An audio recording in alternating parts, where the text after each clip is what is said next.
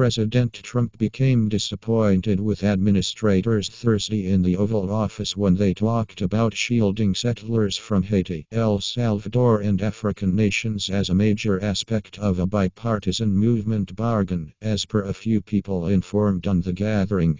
Why are we having every one of these individuals from shithole nations come here? Trump stated, as per these individuals, alluding to nations specified by the legislators.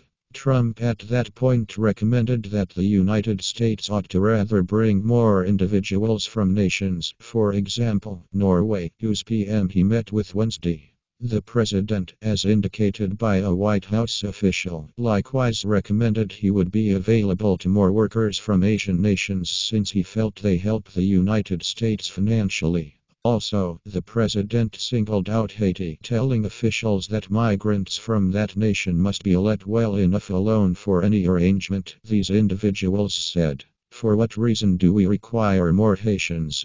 Trump stated, as indicated by individuals acquainted with the gathering. Take them out.